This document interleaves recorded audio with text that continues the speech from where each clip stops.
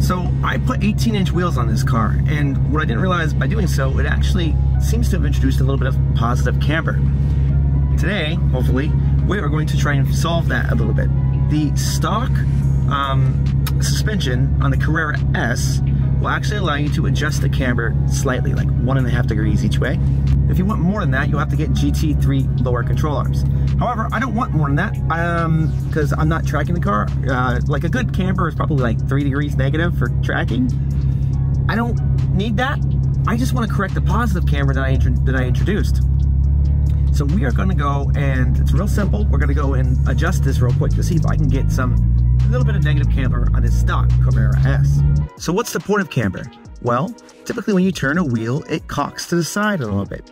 This means that when you're in a corner, if your camber is not set correctly, all of your tire is not on the concrete. This is why drift guys will often have a lot of negative camber on their cars, because when they turn at such an extreme level, they need it in order to keep all the traction on the road. For the average consumer, however, camber usually means two things. 1, tire wear, and 2, looks. So for me, I notice a lot of tire wear on the outside edges of my sidewall. That could be either due to low air pressure or too much positive camber. I suspect it's the camber because I dropped down to 18-inch wheels from the stock 19-inch wheels. The other thing it means for your average consumer is looks.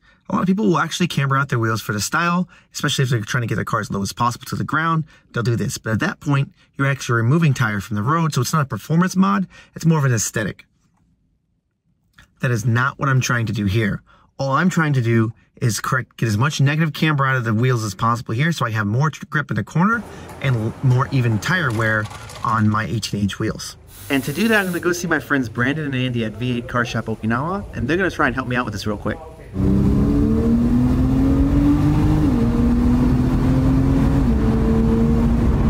So here it is. Use these 3 bolts, and you can barely peek it. Right there, there's a slider underneath the nut there. And you can actually use this to slightly adjust the camber on the car without having to do any modification parts. And hopefully it doesn't mess with the alignment too bad, so it should just be a matter of just moving those and putting the car back down.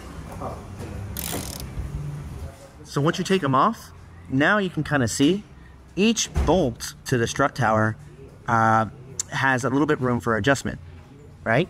And we put it on these rollers so that it can wiggle back and forth.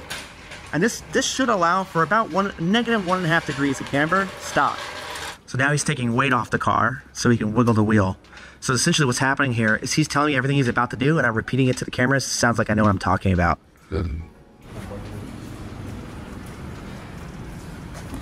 So the easiest way to move it over is he's got this pry bar in here to kind of push it in one direction, and we're going to tighten it down.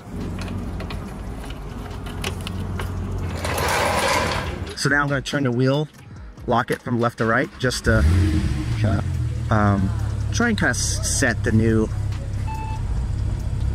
because we just lifted it from one side to the other. So if you have a 997, not GT3, and you want to get a little bit more extra camber, you can do that really simply by just loosening those bolts, moving the strut tower over, wiggling the wheels, and putting it back, and tightening them back up and putting it back down on the ground. Might be what you need, might not be helpful at all. It's up to you.